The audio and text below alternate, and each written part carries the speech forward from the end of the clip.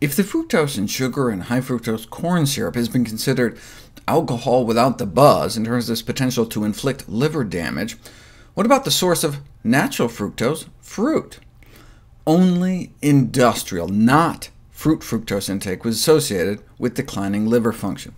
Same thing with high blood pressure. Fructose from added sugars was associated with hypertension, but fructose from natural fruits is not. If you compare the effects of a diet restricting fructose from both added sugars and fruit to one just restricting fructose from added sugars, the diet that kept the fruit did better. People lost more weight with the extra fruit present than if all fructose was restricted across the board. The deleterious effect of fructose was limited to industrial fructose, meaning table sugar and high fructose corn syrup, with no evidence for a negative effect of the fructose in whole